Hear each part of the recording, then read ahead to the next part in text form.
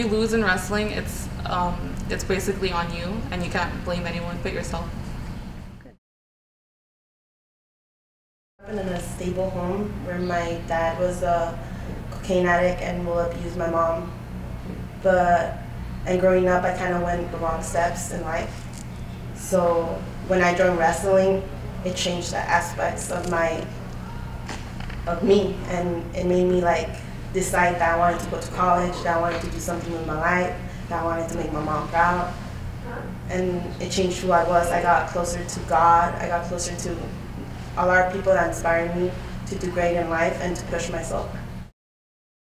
Make my family proud and go to college to be the first of my family to wrestle and to get a degree in college.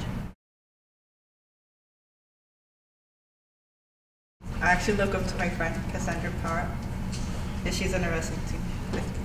I look up to her because